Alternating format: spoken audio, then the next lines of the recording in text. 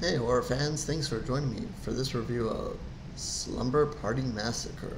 Yes. Cast and crew information down below, and let's start off with this IMDb plot. There's two of them here, and I usually always read the first one, but I'm going to do something a little bit different this time. I'm going to read the second one first, and then I'll read the first one after, and then we'll dive into this. Based on the 1982 original, this remake follows Dana and a group of her friends as they go on a trip to have a slumber party. But after a car trouble causes them to stay at a secluded cabin, their fun turns to terror as their night becomes a fight for survival as they must escape a drill-wielding killer. Okay, that sounds like a fun plot, and a fun plot that we've heard in similar ways before. Now here's the other plot they put up here on IMDb, and this is the first one they have up there. A feminist remake of the 1982 slasher film about sorority girls attacked by a maniac killer with a large electric drill. Maybe not as exciting sounding, but definitely kind of gives you something interesting to think about here. Let's see, to kind of set this up. This was, and I know I'm a little late, doing this review, and I'll admit that I kind of recorded it and I just recently saw it. Lots going on in October, so this came on Sci-Fi. This was the remake that they showed on Sci-Fi during the month of October, and I couldn't catch it when it came on, so I recorded it and I just recently got to see it. So I know I'm a little late to the party here. I don't know where you can see this now, or I would guess maybe Sci-Fi is showing it on repeats, and I would assume it would come out on video or DVD or whatever at some point. But I watched it. I didn't know what to expect from this. I think in the trailers or whatever, they kind of just seems what it is, and what I guess the first plot that I read.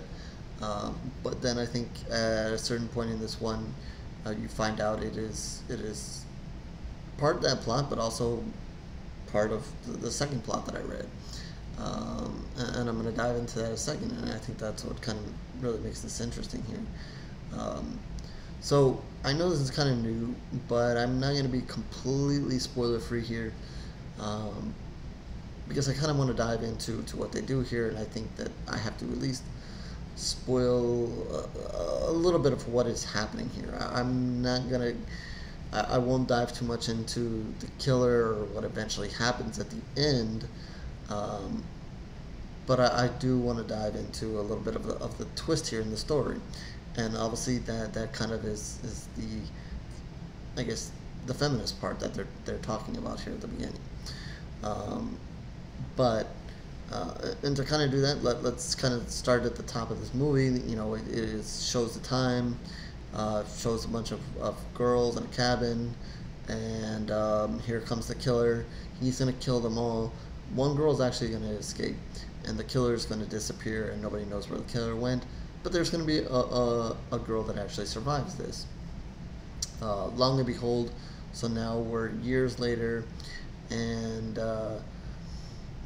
we see this, or you're going to assume that this is the woman that's all grown up now that survived this incident, and she has a daughter, and she's very protective of her daughter, always has been, and obviously her daughter has taken this as, her mom's being overbearing and on top of her and too protective and so forth.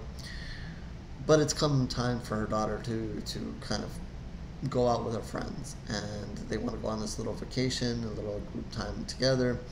Of course, the mom is all paranoid, and you should make sure that you do this, that, and blah, blah, and all that kind of good stuff that I'm sure some of you got from your mothers when you went away for the first time. And, the girls are going to go. As you're going to be watching this, they're going to go, they're going to do the usual things, like kind of everything that was mentioned in the plot. They're going to go, they're going to drive, you're going to see a bunch of wild girls, most of them are around the same age. One of them kind of tags along that wasn't supposed to. There's one of the girl's sisters, maybe be a little bit younger, but still old enough. And they're gonna do the old, we're gonna stop here, we're gonna stop at a creepy place. Maybe little weird things that are happening here and there. The car is gonna break down, so they supposedly end up having to stay somewhere that they didn't want to. But there's gonna be a little bit more to this because they actually really wanted to be there. And that's where the fun part here is this.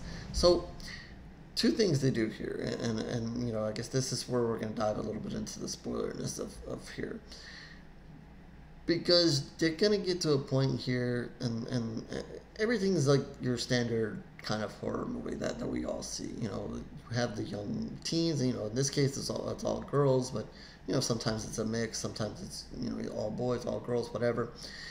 The car is broken down. They've had, their cell phone reception is not good.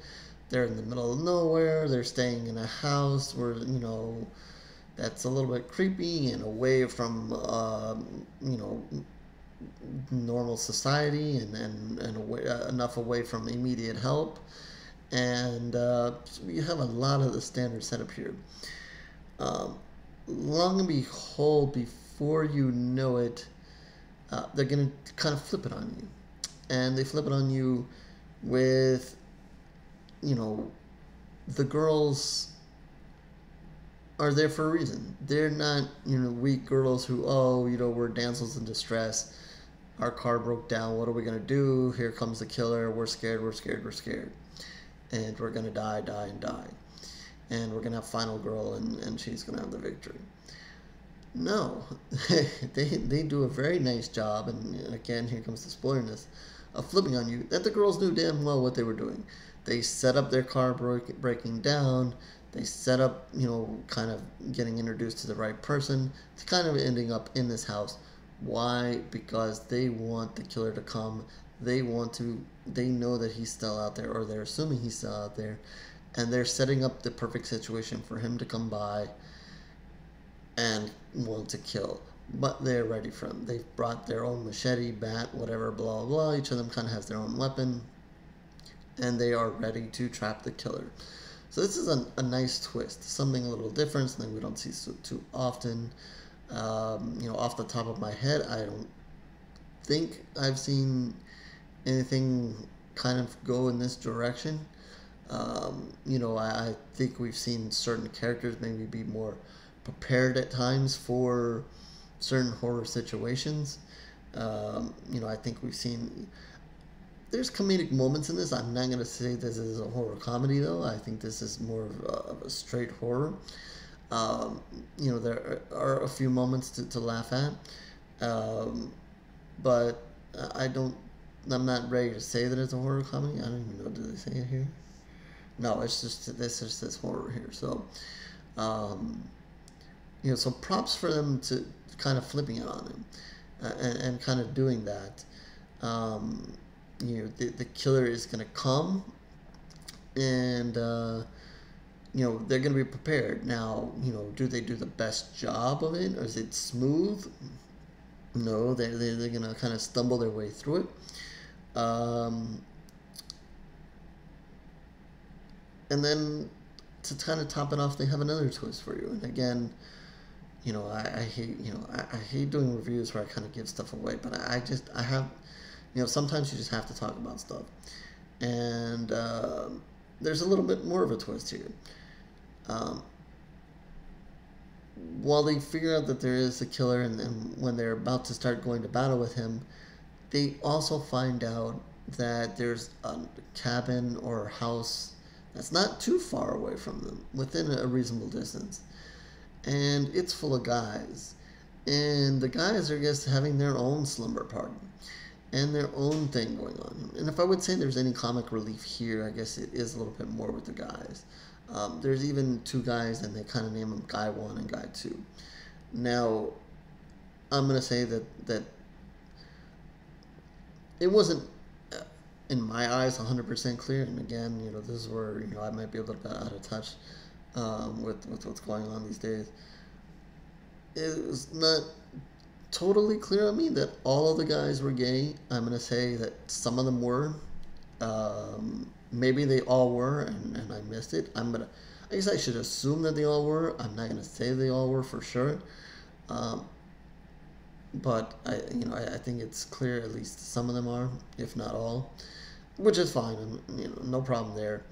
But they kind of flip it on you here, and kind of turn the guys into what you would probably normally see with the girls. Kind of being like a little bit more scared, a little bit unprepared, a little bit more easy pickings for the killer. And what happens is that why I'm a little thrown off is because two guys do show up at the cabin. They do see the girls. They are looking at the girls, and you kind of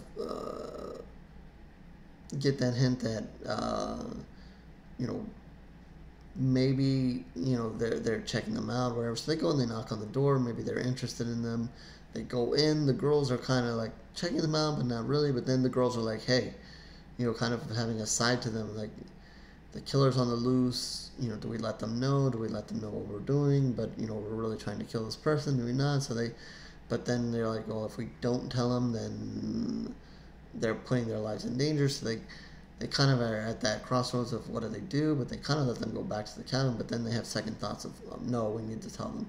So they kind of go over to their cabin, and as opposed to seeing a scene where you're checking out the girls, kind of having their wild slumber party thing, they kind of flip it on you, and here you are, the girls are watching the guys, and the guys all of a sudden break out in this pillow fight, and it's kind of doing the same kind of moment that at least I'm used to seeing is maybe the girls having a pillow fight or jumping all and down and with their underwear on or whatever.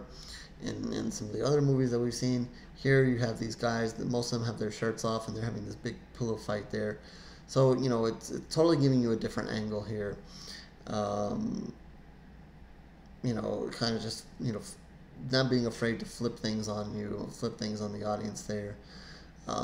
So again, I applaud them for changing things up here. And doing so in a way that makes it work. Didn't go too far out there, made it within the story, I think. I'm not totally sold on why, guys go out, the guys are out there in the cabin, whatever, I don't know. But, whatever, for whatever reason, girls do it, guys can do it too, I guess, I don't know. Not of my interest, but whatever. I don't know, that might be the correcting bell, I don't know. Anyway, applaud them for kind of doing the flip of situations here. Obviously, that gives the killer more of a chance to kill some people, kill some of the guys here. So, kind of gives you that kind of chance. I thought the deaths were okay. I guess it was on Sci-Fi, so I don't know if there's or will be an unrated version of this, or maybe we can see a little bit more detail. I thought they still showed a reasonable amount. I thought it was fun when the girls actually do take down the killer, and I'm going to say that they do, and they take down the killer. But knowing in standard horror form, just because they take down the killer doesn't mean that's the end of the show here. And I guess that's as far as I'll go there. But when they take down the killer, I think another good thing they do here is they try to stay within what you say, what you believe in a horror movie, that the killer is going to get up and whatever. So they tell one girl, don't leave the body, and they tell another girl, don't leave the body, and make sure you're watching the body. And let's just say they eventually leave the body, and then that kind of sets up a further ending here. I'm not going to spoil the further ending here. Obviously, there's a little bit more to the story, even a little bit more involved with the killer and what's happening there. While they made it seem a little bit easy, it wasn't totally easy. Like I said, there are going to be some deaths from the guys, and then from the girls as well. So it wasn't as easy. It didn't go as easy as the girls planned, and I think you kind of see that and the kind of, I guess, what you consider the final act of the movie and so forth, or after they thought he was dead and apparently is not, and I'll kind of leave it at that before I say anything that completely ruins every single thing, even though I've ruined a lot already. Um, but I just, because they flip it, whatever, maybe, that might not work for everybody, and that might not make everybody happy. I know a lot of people are kind of set in their ways and happy with the standard horror formula here, but I again applaud them for doing the flip. I think it made it enjoyable. I think sometimes they can flip things and it can be a pain in the ass and it doesn't work, or they can do too much to kind of drive home the point of what they're doing. I thought this was rather smooth, and then kind of went along their business and kind of gave you everything without having, hammering around. It wasn't like the girls would say, oh, we're different than boys, we're going to, kill everybody here and we're going to take charge. No, it's just kind of like they set everything up. They kind of knew the routine. They knew their horror. They knew then, if they broke down and they did X and Y, Z, here they would end up in the right spot, and lo and behold, the killer would come. So they kind of, a little bit played on the horror tropes there and so forth, but it was fine. I don't think they went too far in trying to drill home any specific point and make you kind of puke at it as you're watching it. I think it just was part of the plot and part of the way it went. So with that, I think I'm going to give it. I'm going to give it 3 pools of blood. If they do come out with maybe an unrated version, maybe show some more blood. I don't know if there was room for that or not. Maybe I would have given it a little bit higher, just because I like to see it a little bit more. Not that they did a bad job or anything like that. There's still some good blood splattering moments here, especially with the one girl just goes to town and they kill her towards when they think they have him, which was fun. But yeah, you know what? I'll give it 3. I'll change that. I'll give it 3.5 for creativity. For being willing to go the extra mile. And I'm not gonna make this a big comparison to the original movie. I'll say it's been a long time since I saw the original movie. I'm gonna assume. I don't remember a whole lot about it. I can just kind of picture how I assume it goes. I don't remember the specifics of that movie, so I'm not, you'll find that this is not a review comparing it of that, and I think you'll find that the movies are very different, or at least this one is kind of a flip on the standard or what you would expect. So yeah, I guess if you're looking for that direct comparison, I guess I'm sorry, I can't give it. I'm not gonna give that. Can't give it to you. I really hate doing that. Anyway, I prefer rather to complain about remakes on just because they did a remake. But I think now I'm kind of thinking about it as I'm rambling on here. I kind of gave it to Black Christmas because I really didn't like what they did there. I thought that movie tried to ram it down your throats way too much, and I really didn't think that movie needed to be named Black Christmas at the end of the day. And you can go back and watch that review if you want. I believe I did a video review. I'm not sure if I did a video review for that or not, but that's a very good review if you want to see me really mad at something, mad at a movie. You can go back and catch that review. But yeah, again, I guess, the door is always open. I guess, they could have called this movie a different title and ran with it. But I don't know. I guess my lack of remembering exactly how the original was, it's not going to dive me into directly complaining about it. They certainly could have, and I guess, there's room there in a lot of cases, for it. But either way, I think by having a Slumber Party Massacre, it still kind of adds to the point of were they able to flip it, and they were, and do it in a decent manner, without, driving you crazy, having to have that point shoved down your throat. make your point and go with it. I don't like it, over and over and in my horror. It's fine. It can get into, you can make your point in the horror world. But I again, want to enjoy the deaths and the blood and so forth and the story and where it's going. I don't, adding the social commentary is fine. Ramming it down your throats, use a different platform, please. Leave my horror out of it. Anyway, enough of the rambling. Rambling too much here at the end. 3.5 pools of blood out of 5. We'll go with that. Hopefully, if you guys missed it, you can still catch it somewhere, somehow. Anyway, horrorscorereviews.blogspot.com is where you can find more of these reviews. The written ones for sure. If you're just interested in the video ones, you can subscribe to the channel. And Twitter, Facebook information down below if you want to reach out and talk about this or other horror movies. If you need me to review something, the same for the comment section. Feel free to use it as you want. Yeah, that's enough. I'm gonna not go on a slumber party massacre. My slumber party days are over, and I definitely don't want to be massacred. So I will catch you on the next review, horror fans.